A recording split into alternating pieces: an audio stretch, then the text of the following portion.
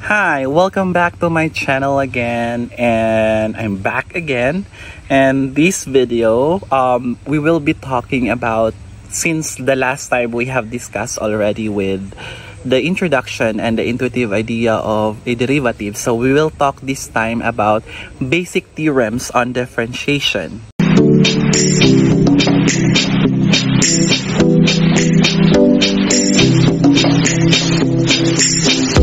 Okay, so let's start now. So the first theorem is the derivative of a constant function. So it says here that if f of x equals c for all x where c is constant, then f prime of x is equal to 0. Meaning to say that if your function is just a constant, then its derivative is 0. So let's say, for example, f of x equals 1/2. So f prime of x, derivative of that is 0 because 1/2 is a constant. Okay, next theorem. If r is a rational number and f of x is equal to x to the r, then the derivative of f of x is equal to r times x raised to r minus 1. So you only have to subtract by 1 on the exponent of your x, and then you transfer the original exponent as a coefficient of your x. Your f of x is x to the -1/5. So -1/5 is a rational number.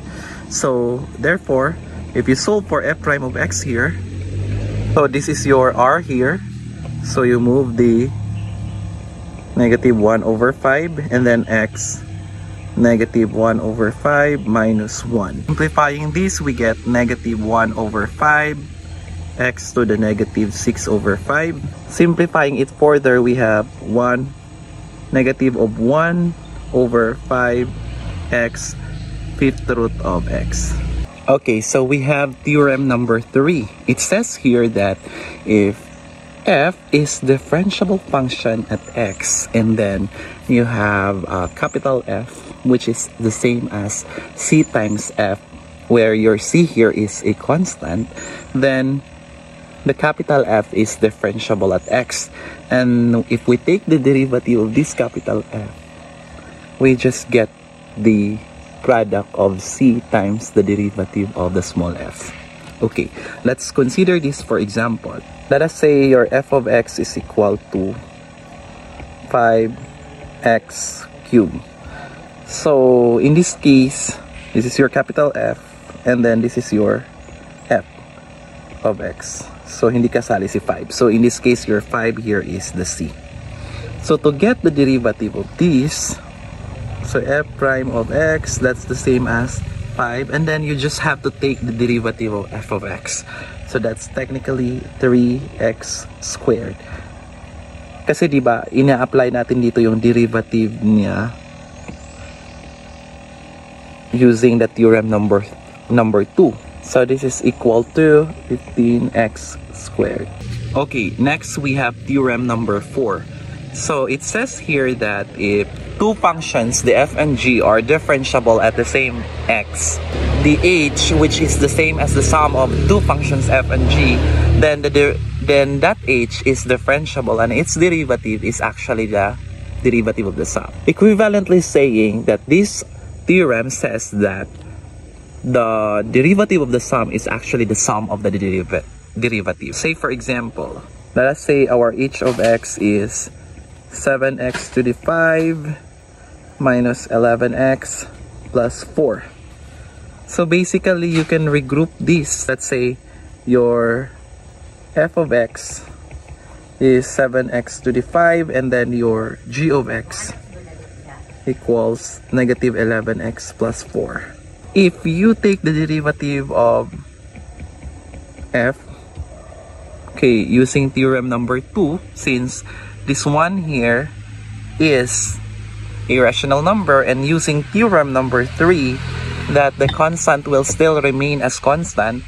So what happened now, it is becomes 7 times 5x to the 4, and so you have 35x to the 4. And then, if you take the derivative of g using theorem number 2 again, you just have just negative 11. And then, using the theorem above, the derivative of the sum, so therefore, the derivative of h of x is the same as 35x to the 4 minus 11. In fact, actually, when you solve for g of x, you're actually using theorem number 4 already, because this is the sum of negative 11x and the 4. That's it. So our next theorem is theorem number 5. It says here that the product of two functions, so let's say your h is the product of two functions, and such two functions are both differentiable at x, then the product's derivative is this one. Let's say our h of x is 3x squared plus 1 times 3x minus 7. Okay, so you just have to think of this as your f, and this one is your g. Okay, and then solve the h prime of x. So what happened is, you just have to copy the first, so the f, so you copy the first, so 3x squared plus 1, and then you take the derivative of the second, this one, so the derivative of that is 3, plus, you just have to copy the second, so 3x minus 7, and you take the derivative of the first, so in this case, the derivative is 6x. Simplifying this, you would get 9x squared plus 3, plus this one becomes 18x squared minus 42x. If we simplify it further, we would get 27x squared. Correct me if I'm wrong with my arithmetic. Then minus 42x plus 3. So therefore, this is now the derivative of the product of two functions. Okay, so our last theorem for this video is the derivative of a quotient. So it says here that if you have two functions which are both differentiable at x, and then these two functions forms a quotient. So let's say we have a new form function, let's say h. This h here is equivalent to f over g, and then provided, of course, this g is not 0, otherwise we have the undefined function. Then h is differentiable at x, and then the derivative of your h is the same as that. So meaning to say that the derivative of a quotient is just this one. In fact, there is a mnemonic for that. You have high and low, so that means to say you have low d high, so that's derivative of high, minus high d low, low over low squared. Let's say our h of x is equal to 1 minus x squared all over 3x minus 5. So how do we get the derivative of this again? So that's low d high, so you copy the low, this is 3x minus 5. So the d high, so that means derivative of the high, well, in this case this is negative 2x minus high, so you copy the high, d low, so that means 3 all over the square of 3x minus 5. So if you simplify this, you'd get negative 6x squared plus 10x minus 3 plus 3x squared all over 3x minus 5 squared. And so this becomes what happened. If you simplify it further, you get negative 3x squared plus 10x minus 3 all over 3x minus 5 squared. So in this case, your x is not equal to 5 over 3. Otherwise, you would get undefined function. Okay, that's it. Okay, to summarize all our discussions for all the theorems we've discussed, we will solve these two examples here. So let's start first with number 1. So let's get the derivative of f here. So this is actually the product. So it's the product of two functions, so it's like the f and the g. So if you get the derivative for, let's say, h ba yun, In this case kasi f siya. So you just have to assume 1 is g, 1 is h, whichever you like. And then if you take the derivative of that, so ano nga ulit yun? You copy the first, so that's x squared minus 1. And then you take the derivative of the second, so you have 3x squared. Plus, you copy the second, so that's x cubed plus 3. And then you take the derivative of the first. In this case, this is 2x. So that's the derivative already. So you just have to simplify it further. So you'd get 3x to the 4 minus 3x squared. And plus, you'll get 2x to the 4 plus 6x. So your final answer would be 5x to the 4 minus 3x squared plus 6x. So that's it. Okay, for number 2. Okay, so this is actually the sum, a combination of the sum and then the quotient. Kopyahin ko muna siya para ma-picture out natin. So f of x equals 5 over x cubed plus 1 over x. And so we let's say g of x equals 5 over x cubed.